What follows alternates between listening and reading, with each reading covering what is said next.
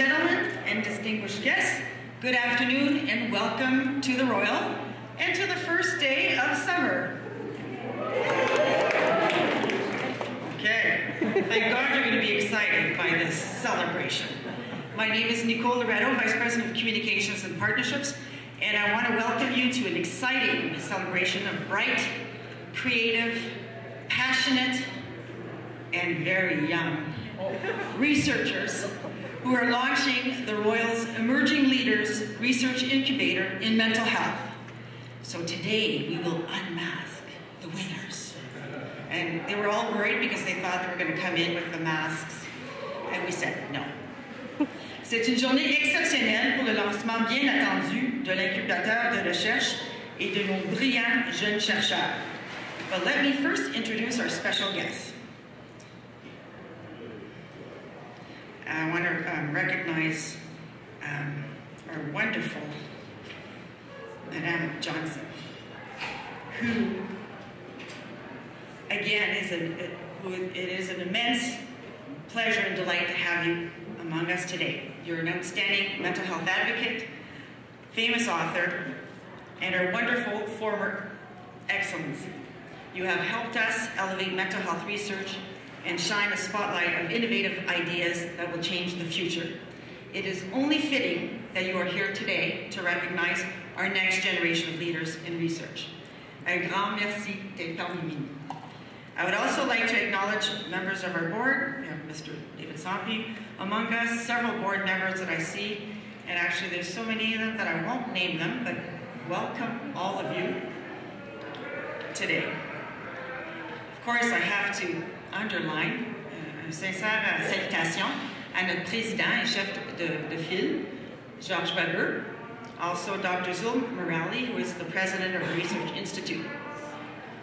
And we have André Picard, journaliste renommé, top Canadian newspaper columnist, écrivain de plusieurs livres, one of Canada's most best-known, insightful health and public policy observer of our times. Surnommé champion en santé mentale, and one that I really liked that I thought I didn't think first, healthcare hero.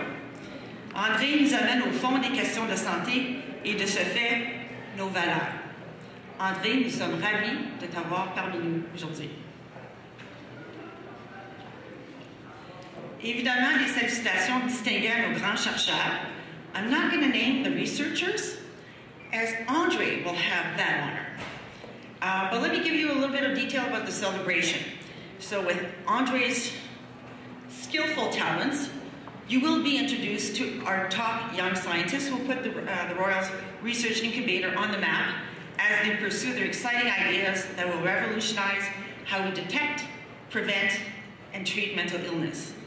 But before we introduce the researchers, let's hear from our favorite top neuroscientist, Dr. Zulm Morali, who will explain how an impressive international selection committee chose the winners. Dr. Morali. Thank you, Nicole. I'm absolutely thrilled to officially launch today the Emerging Research Innovators in Mental Health Incubator Program. We call it eRIMh for short, and also to introduce you to the 7 of the exciting winners who will be doing their cutting-edge research here right at the Royal. The ultimate goal of the eRIMh program is to enhance mental health research and capacity in Canada, and by enabling the next generation of researchers to conduct highly innovative work that could impact the mental health treatment for tomorrow. They will get mentorship, salary support, grants for up to 5 years, and will allow these young scientists to grow and to foster their careers in a highly collaborative environment. They will become part of our family. I wanted just to take a moment to acknowledge our anonymous donors and their extraordinary and unique opportunity that they have enabled through their generous, unprecedented contribution. Through their $6 million targeted investment by our donors, they truly espoused the Canadian value around improving and transforming our healthcare system through support for innovation for the next generation in leadership. I wanted to take the moment on behalf of all of us to give a round of applause for the recognition for this enormous contribution that has enabled us to be here today. So thank you.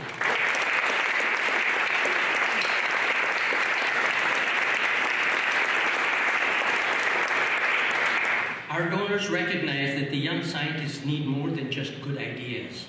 They also need resources to make their research happen.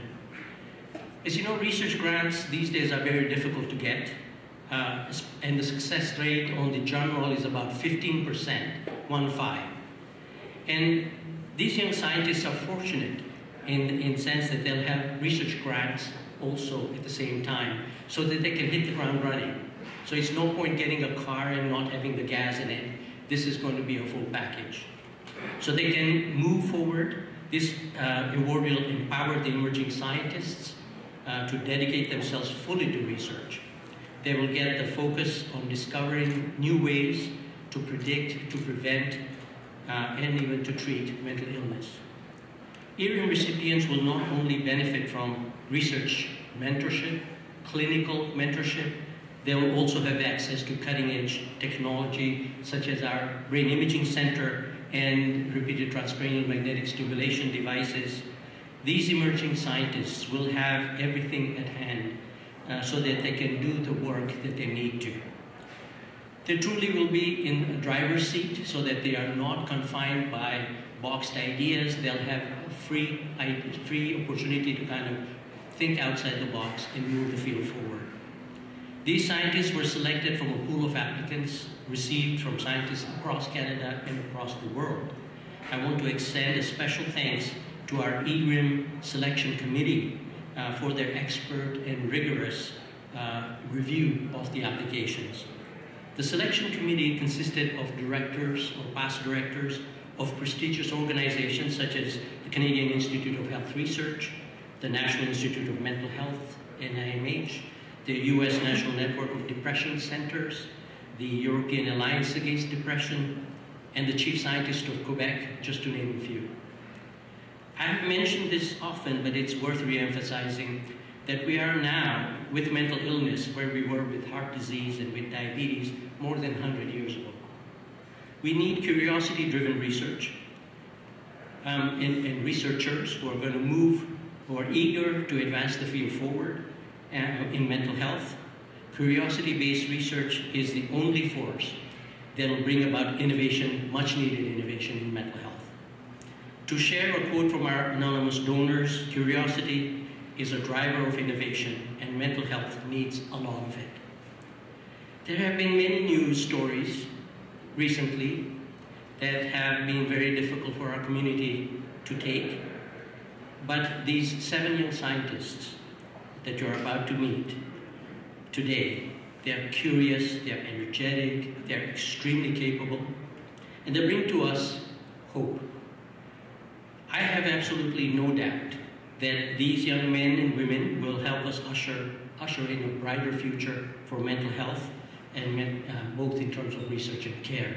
So no pressure, young researchers, but without further ado, I'd like to now welcome Dr. Andre Picard to take the stage. Great, thank you, Dr. Morelli.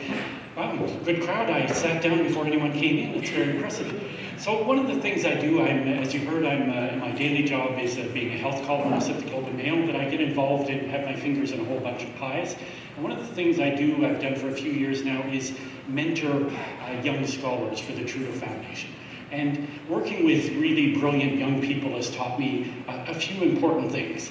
The most important thing is it's taught me that I'm not really very smart compared to all these people, but I knew that before. But it's also taught me that a little bit of support, financial and otherwise, early in a career is really essential to building a good research career. And we don't support our young researchers enough. So that's why I'm here, because to send that message that this kind of program is really important. And the third thing that the scholars have taught me over the years is that researchers are really passionate about what they do. They work really hard, they're often hidden away in their labs, we don't know about what they do, but ask them a couple of good questions and you're going to get a fascinating story. So that's what I'm going to do today. I'm going to sit each of them down and introduce you to them very briefly, ask about 2 questions. They'll only have about 5 minutes each, and we'll talk a bit about their work, and then they'll get a lovely award from Mrs. Johnson. So that's how it's going to work.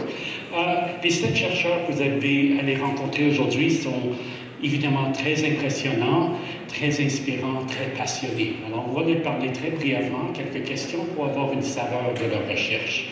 Mais vous allez voir que les lauréats sont tous très, très mérités. Now, eRIMh is important, as I said, because it gives that all-important early career boost. That's what it's all about, to give them a hand up or a leg up on others that they're competing for grants. You know, there's a lot of money out there to be had, at least in theory, and everybody needs a little bit of advantage, and that's what they're hoping to give them here at the Royal Ottawa.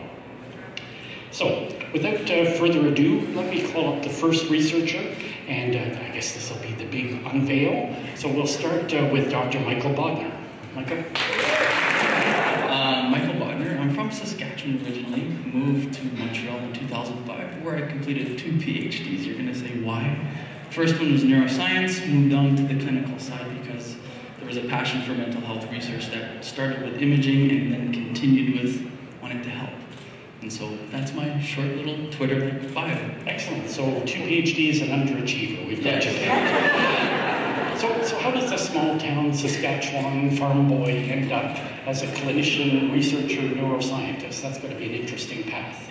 It's a very interesting path, I guess. If I had to say how I got here, it was luck. Writing letters, showing up. But then one of the main things is being able to apply for and receive funding. And I believe this is what the eRIMh will allow all of us, allow myself to move forward, focus, do that research, and really concentrate. And I think, as Dr. Morelli nicely pointed out, the best is it's very hard for researchers that are young to have both salary and research funding. And this award is absolutely brilliant in that it offers both at the same time. So from that little farm boy coming from Saskatchewan to have this opportunity, absolutely beautiful. And how did you find out about it? There's people that do talk, and there's that thing called Google. Well, I figured if you didn't have Twitter, maybe you didn't know about the internet. No, Facebook, Twitter. Coming from Saskatchewan, that small town, there's no internet. Now, let's talk a bit about your work. You have what I found interesting about your bio is you have a real interest in patients. A lot of researchers hide in their labs and do their work, but you have an interest in patients. Where did that come from? That's why you went back and did the second PhD. Exactly. So my research is really focusing in, I work with people with schizophrenia and the related psychoses, so psychosis in general. Yes, I don't sit in the lab, I don't sit behind a screen, I don't just type and do things, I interact. And that's my research. I like to develop, work with, and design, try to implement new therapies. And so my goal kind of here is to come up with new therapies, individualized therapies, to allow people to have a better life ahead of them. So my primary focus is, like I said, psychosis, but then it's these negative symptoms. And just little on the side there, it's those that should be there that are not. It's what's absent. So let's say a general lack of motivation, or being able to have an easy flow of conversation. And I want to be able to create new therapies, I guess, to help these people achieve their life goals. And these life goals can be anything from just as simple as maybe doing the laundry, grocery shopping, to maybe even going back to school, completing school, finding a job. But at the individual level, to help each person how they want to be helped. And when we hear new therapies, we're not talking about just drugs. No, definitely not. This is psychological, my work as a clinical psychologist. So it's going to be cognitive behavioral therapies, the cognitive remediation therapies, combining these, bringing mindfulness, acceptance, yoga has even been spoken about, bringing all these things together and just working or bringing what's best for that person so that they feel better about themselves, they can move forward. And why the interest in psychosis? I guess for me, the interest in psychosis is that it's quite broad, in essence. there's no one set thing that works for one person. You can't just say psychosis and you know what it is. Each person presents something differently. So that's the challenge itself, is that even providing therapy, the person comes in the door, you don't know what's going to actually happen until you meet that person. And that psychosis is just a beautiful thing to work with because you don't know what you get. Okay. So I think I made you work hard enough, so I think we're having Mrs. Johnson give you an award for that, for the presentation. Thank you. So, on va inviter maintenant la deuxième lauréate, Dr. Sarah Tremblay. Vous pouvez me rejoindre en avant, Sarah.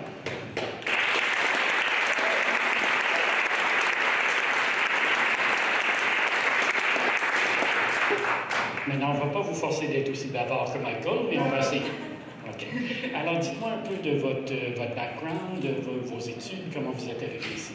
Oui, donc je suis formée en neuropsychologie clinique à l'Université de Montréal. Puis par la suite, j'ai continué au postdoctorat à University College London, à Londres. Et par la suite, revenue au Canada à CAMH à Toronto dans les dernières années. Je ne pense pas qu'on a le droit de dire CAMH ici. Alors, je vais vous parler un peu de votre recherche. J'ai lu dans votre bio, dans votre documentation, stimuler le cerveau de façon non invasive. Qu'est-ce que ça veut dire?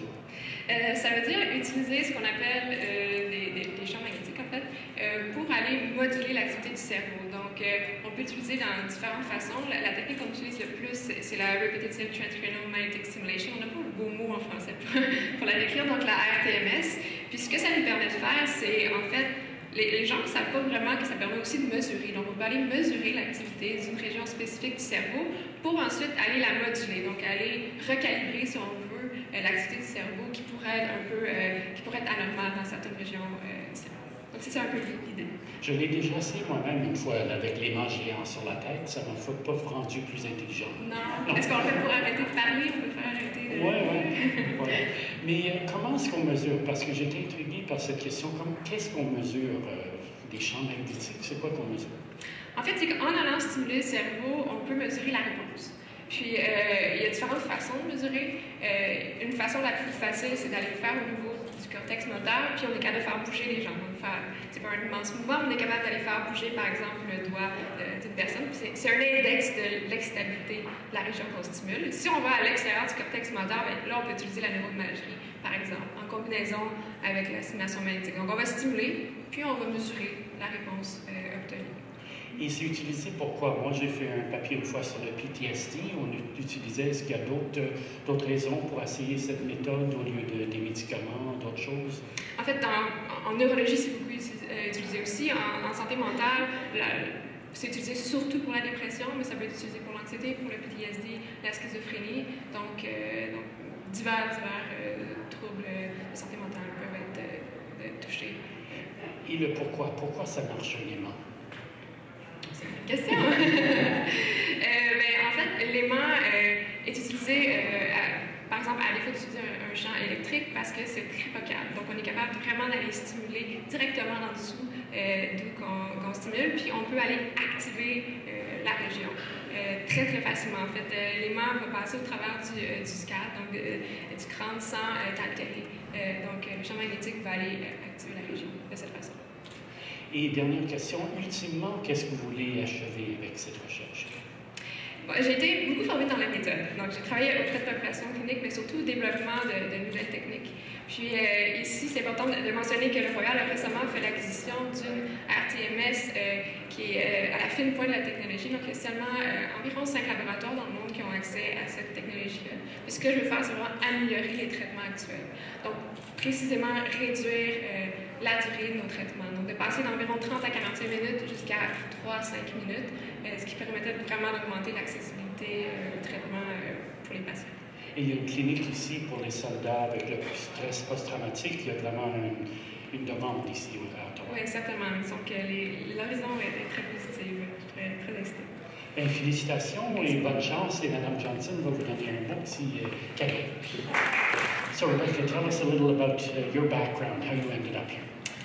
So like Sarah, I did my PhD in neuropsychology and clinical neuropsychology at the University of Montreal. And then I started studying sleep there more from a basic science perspective.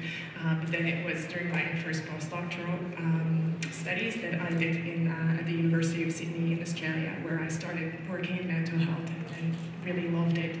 And I came at the Royal for a second postdoc and fell in love with the place, so I decided to stay here. Nice. And why sleep? Why not? To be honest, it all started mostly because of, I have to admit, an egoistical perspective. I'm just fascinated by sleep. I think it's really kind of a mysterious state. There's a lot still to learn about sleep. So that's initially what drove me into the field to start up with, was my own curiosity. But once I got into it, I started realizing all the implications that it has for physical health and for mental health as well. So I came to really see sleep as a window to intervene and help people, get people better. And are you one of these people who doesn't sleep enough, or you have a good sleep? I'm always ashamed to say that I'm actually a very, very good sleeper. Oh, wow. So, yeah. Okay, well, I can't say cordon IMHR. No. So tell me about, I was intrigued reading about your research about this connection between sleep and mental health and cardiac health. What's the connection between those three big things? Yeah, that's an interesting question. So from our field, sleep has mostly been studied from the perspective of the brain, right? So most of our gold standard measures are based on brain activity. But what's getting to interest me more and more is the interplay between different physiological systems while we're sleeping. So when we sleep, it's the whole body and the whole mind that sleeps, not just the brain. So we started looking at, for example, how the heart sleeps. And how does that relate to brain function, respiratory functions, and then mental health. So for example, we recently found out that just by looking at transitions in heart rate during the sleep episode, we can dissociate between someone who's mentally well and someone who's going through depression, which to me speaks that there's something fundamental going on in the body as a system, rather than just in the brain. So do people with mental health issues, do they typically have sleep problems? Yes, very often that is the case. And I guess a lot of the research that I want to do through eRIMh is to really better understand that, because I don't believe that there's a single profile of sleep disruptions that's linked to depression or anxiety disorders or bipolar disorder. I think we really need to start focusing on the individual and try to develop new tools to really understand the different profiles of sleep disturbances that people have and that interact with their mental illness, because then we'll be much better equipped to develop tailored interventions to help out these individuals. So the chicken and egg question, do you treat the sleep problem first, or do you treat the mental health problem? Which one is the more important? Yeah, that's indeed the million-dollar question, and I became uninterested in that question from a certain perspective, because in my view, it is very clear now that there's a bidirectional effect between sleep and mental health. But what we do know is that if you fix sleep, then you help people get better. And to me, that's really what matters, regardless of what started what. Sleep is one of the targets that we can use to try to improve both mental and physical health. Okay. And the last question, I want to ask you a bit about this program. There's a lot of funding opportunities out there, a lot of grants. How did you come to this one, and what's different about it? Well, I guess to me, one of the really nice things was that it was based at the Royal and at the IMHR, and a lot of the work that we want to do is also to build a stronger connection between the research groups and the clinical groups at the Royal, because there are such an amazing team of physicians and sleep technicians here at the Royal who are really expert at the kind of the crossroads of mental health and sleep, which is pretty unique. But there's 4 of them, and we need to try to develop new ways to increase access to assessments and treatments. So I thought that this specific eRIMh opportunity was also well aligned with that kind of mission that we have to try to strengthen that connection between the clinical and research world. Right. Well, thank you and congratulations. I think as you walk around the hospital, everyone's going to tell you about their sleep problems. Thank you. So, Laurie, tell us a bit about your background. So, I'm an MD PhD from Finland. I did my PhD looking at risk factors for anxiety using PET imaging, which is a neuroimaging technique. And then I moved to Boston, where I learned to use functional MRI imaging to look at the brain at Harvard. And now I'm here. So, why do you come to Ottawa from Finland? For the weather? The weather is great, yeah. No, that's just a joke question. So, I'm interested, you're a medical doctor and a PhD. Which order did you do them in, and why did you do the two? So I started doing my MD first, and then the way it works in Finland is you do combined PhD and residency. But so I fell in love with research, and that has kept me going.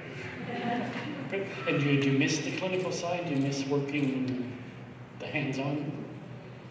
Yes, I do sometimes miss that, yeah. But I do love research even more, and I think life is short and I have to do what I really enjoy. Now, your research is in an interesting area, PTSD, post-traumatic stress disorder. So everybody wants to know, why do some people get PTSD and some don't, even if they're in the exact same circumstances? And you can tell me, and I'll keep it secret till you publish it, but I'm interested in giving you that secret answer. That's the million-dollar question, I think. I don't know that we know that really yet.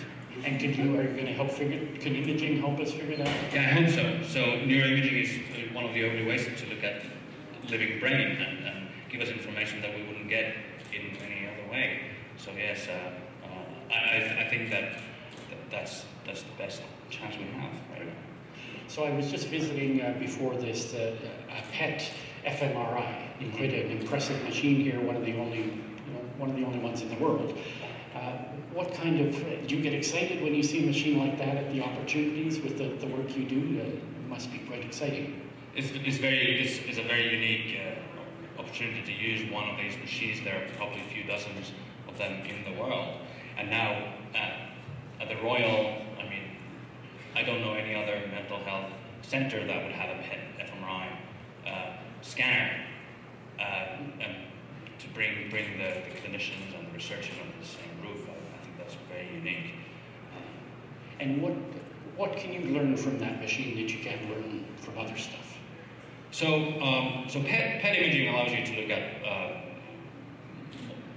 the neurochemistry of the brain, say serotonin or dopamine systems, whereas MRI and functional MRI allows you to look at brain activity. So that doing those at the same time allows you to look at how the brain activity during a cognitive or emotional process is related to these neurotransmitters or other neurochemical processes. And is there something you think about PTSD specifically that you're going to find out? Yeah, well, so unlike many other mental illnesses, I think we don't really understand much about the neurotransmitter systems that are involved in PTSD, and that's why I want to really focus on PTSD. And what I'm specifically going to look at is fear learning and how dopamine system is involved in fear learning from different perspectives. Fascinating. So I think it's time for you to get your award. Thank you for participating. Bonjour Cynthia. Bonjour. Dites-moi un peu à propos de votre carrière académique médicale à date.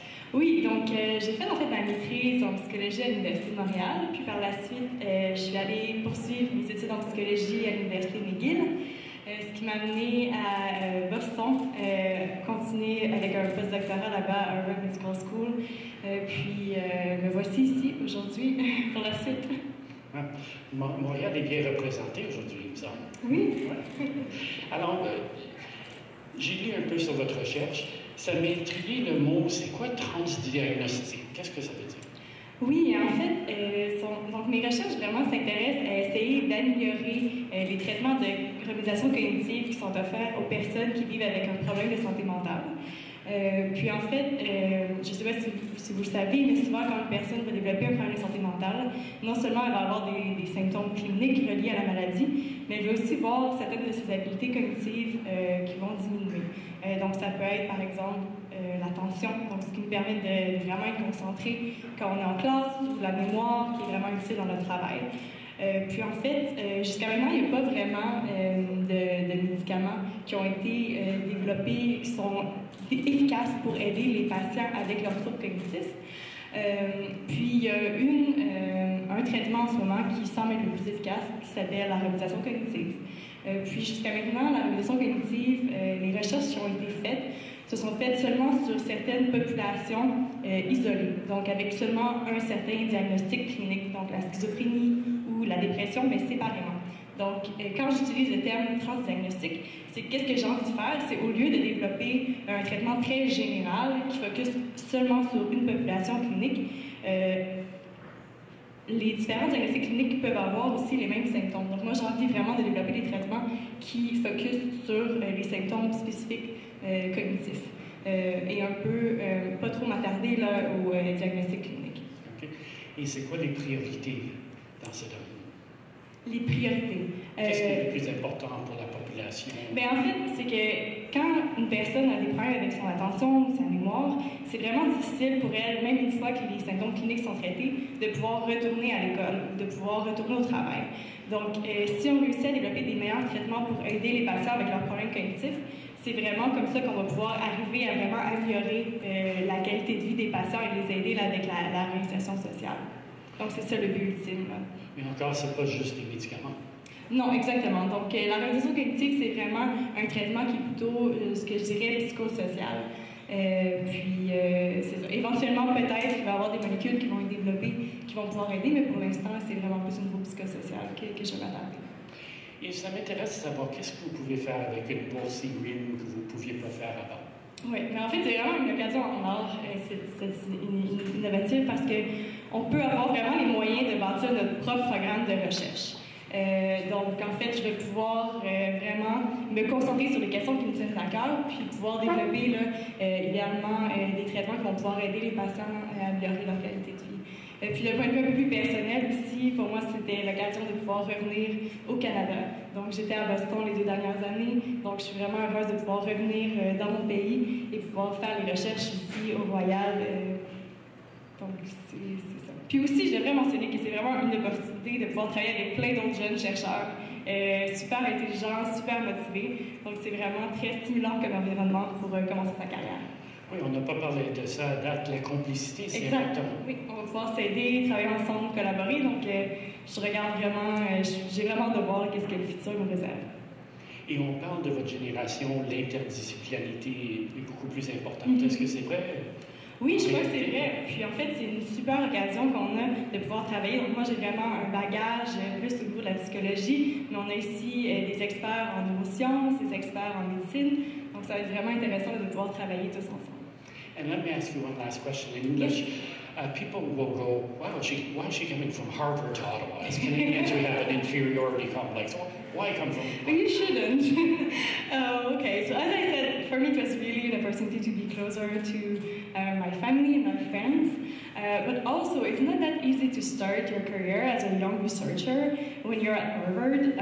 It's very hard. You need to get a lot of grant. And I felt that the opportunity here at the Royal was just a very unique one where I can have money for my salary, money for my research, and I don't have to stress too much about getting the next grant in the next month. I can have like another year or two before I can get another grant to do more research. Et merci beaucoup, Madame Johnson, pour vous donner un peu. So I'm going to ask you the same as the others. Give us a little bit flavor of your career to date. So I was born in Poland. That's not really relevant to my career, but I think sometimes it is because people ask me about my accent.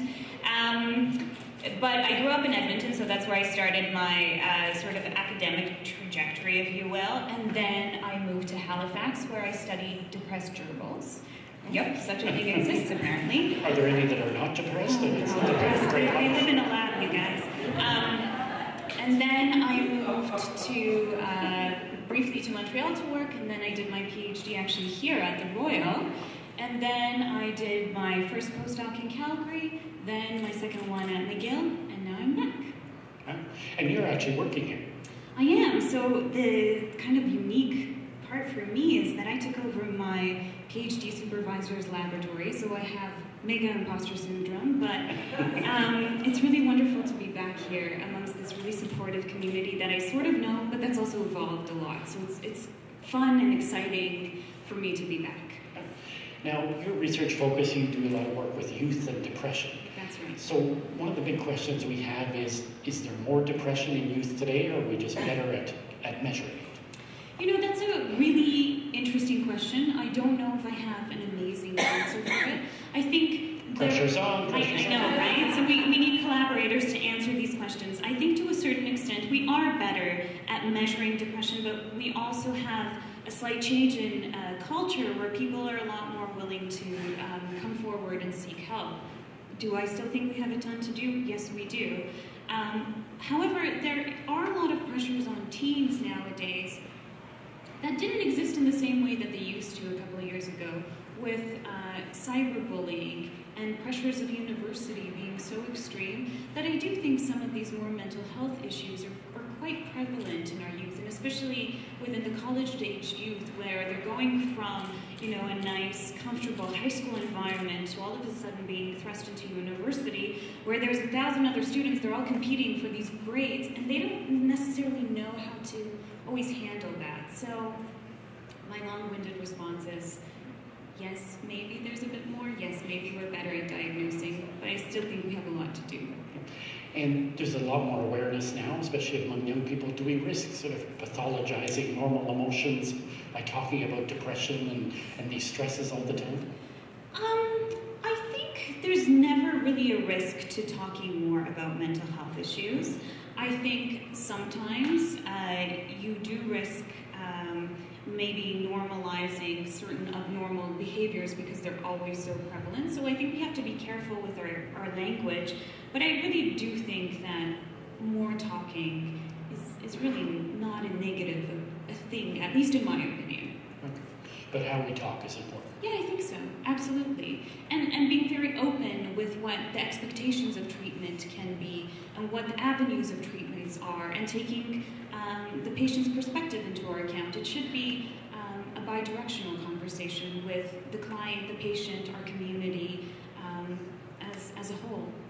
And you talk not only about specific research, but you're interested in reforming the mental health system. Well, I think I'll leave that to Dr. Ian Mannion, who's much more well-versed than I am. But I mainly focus on looking at the brain. So what I do in my laboratory is look at brain electrical activity, neuroimaging, to better understand specifically the depressed brain and what effects to various kinds of interventions. And in my youth group, I look at aerobic exercise, I look at stimulation therapy, I look at pharmacotherapy, to see what effects do those interventions have on the brain. And really why I think this is important is because the more we understand about the brain, we increase the possibility of personalizing intervention. So at one point, we hope to be at a phase where we can look at our brain imaging markers along with our clinical markers and say to a teenager, hey, you're probably going to do well on this kind of pharmacotherapy, or maybe you'll be really responsive to exercise. But I think until we understand the brain better, it's a little bit difficult to incorporate some of these clinical tools in a really compelling fashion. So we've got a ways to go. So there's a lot of hit and miss now. Oh, I mean, that's one of the big things that I think clinicians struggle with a lot. And there's many researchers here at the Royal that are trying to really tackle that. Dr. Pierre Glier is a great example where he's trying to accelerate response effectively. So we really want to shorten the duration that people are suffering, and the reason they suffer is because we're not particularly great at really predicting who will do well on what. There's a lot of guesswork, there's a lot of trial and error, and what that translates to is suffering. Yeah. So we talk a lot about personalized medicine now, but it usually relates to cancer, to heart disease. You seem to be talking about personalized medicine for mental health issues. Absolutely, that's exactly what I'm talking about, and I think we already have some of these great tools. So even in my own laboratory, what we have found is that there's certain brain electrical profiles that allow us to make pretty good predictions as to somebody who will be responsive to Prozac, for instance. I think we're not great at capitalizing on some of the research that already exists and incorporating that within our clinical practice. And I do still think we have a ways to go to personalizing mental health interventions, but that's the goal of my work. Excellent. And I know you gave a shout out to Dr. Mannion, who does great work with young people, but I'm sure you'd appreciate all the help you can get. Absolutely. So, great. So thank you, and Mrs. Johnson has a wonderful... So you know the drill now, you've been watching the other victims. Exactly. So tell us a bit about your background. Sure, so I'll start like Natalia did. I'm from Prince Edward Island, very proud of that. I did my undergraduate work there, and then I moved and did my master's degree at Carleton University, so in Ottawa, on animal models of stress and depression, and then I switched to do human-based neuroscience, my PhD again at Carleton University. I took a couple years where I left academia and did research at a national organization, more towards informing policy, but I'm really happy to be back here today and moving back into an academic role. Okay. And what's more interesting, policy stuff or research? Research. That's the good answer. Absolutely. Being creative, and it's really exciting.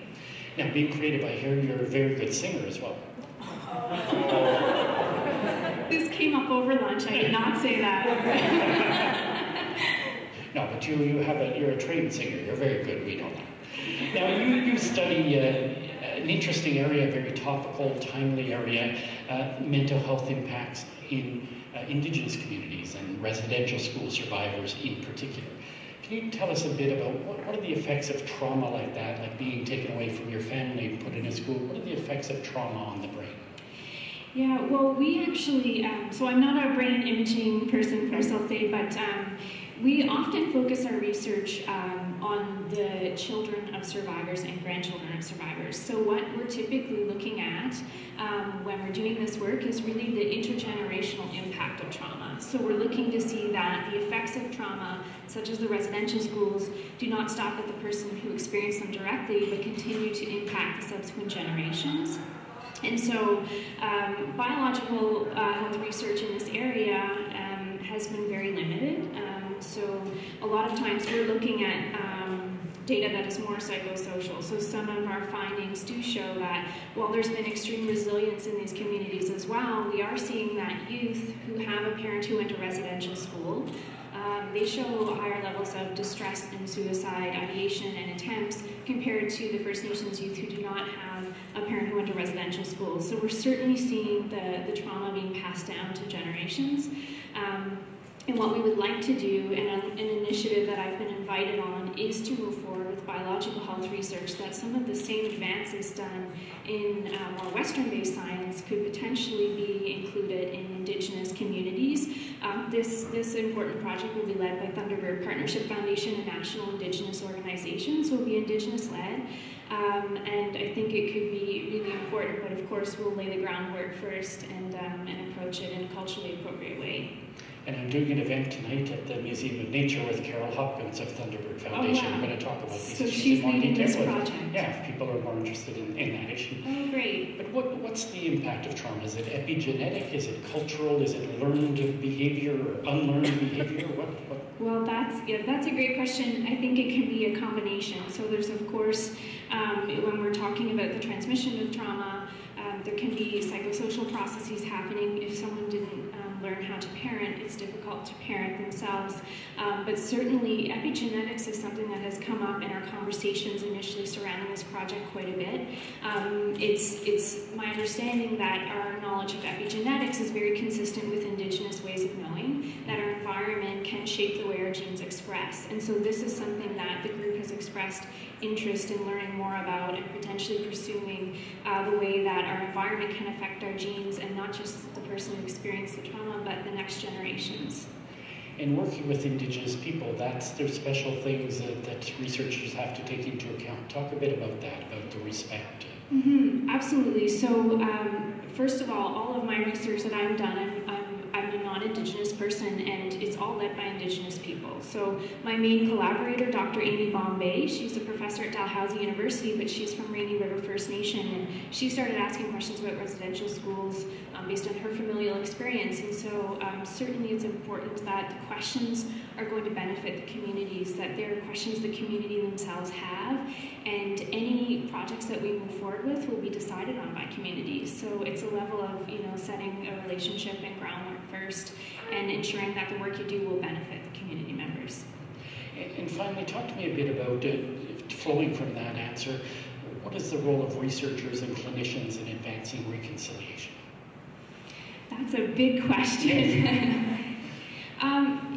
I think that first and foremost, I think we need to be knowledgeable. I think many people don't fully understand colonization in the past, so I think that's a starting point. A starting point is having these conversations and talking about this today, and it's National Indigenous Peoples Day today, and so it's an important thing that we all learn and ask questions, and I think that could be a really important starting point. Yeah, you're right. We have to use words like colonialism and their impact, and know that residential schools were around as late as 1996. We forget that this isn't a centuries-old issue. No, absolutely. Great. Well, thank you for joining us, and thank you to all 7 recipients. And Ms. Johnson has a prize for you. How wonderful to hear from our emerging scientists. It's an absolutely amazing opportunity to hear what we can do for mental health. So I'm looking forward to being able to see what you do. Down a bit. Oh, there we go. For short people. Let me first thank the individual or individuals behind the incredible gift that are allowing researchers early in their career to flourish. Next, I want to congratulate the recipients who will uncover, explore, and advance our knowledge in the vast cauldron of mental health and mental illness. Broadly speaking, every Canadian can benefit. David Goldbloom, in a recent conversation, suggested the frequently reported statistic that 1 in 5 Canadians suffers from mental health problems should in fact be 1 in 1. Mental illness in our families, friends, neighbors, work colleagues, or even the homeless person begging on the street impacts our lives and our society. No one wants to live with depression, anxiety, serious mood disorders, PTSD, or any other illness. Personne ne veut souffrir de la dépression, l'anxiété, PTSD, trouble de l'humeur, or aucune autre maladie mentale. Coupled with the pain of the illness is the fear of disclosing the problem. There is still stigma attached to mental illness, although we have made great strides. 3 weeks ago, I was at the Difference Makers Gala in Toronto, put on by CAMH, Centre for Addiction and Mental Health. They raised $2 million in a single night. We don't have the same resources in Ottawa, so the gift we are celebrating today is highly significant. The first difference maker to speak described overwhelming depression and anxiety that turned into psychosis. It was a terrifying feeling of not being able to control his thoughts and not wanting to admit his problem, even to his family. He was on the cusp of a suicide attempt when his wife forced him to go to the hospital. Il était à l'oreille de se suicider quand son épouse l'a conduit à toute vitesse à l'hôpital. The psychiatrist that admitted him was something like Zoom. The psychiatrist that admitted him was casual, despite the man's extreme distress. He said, "You have psychosis, so let's treat that first."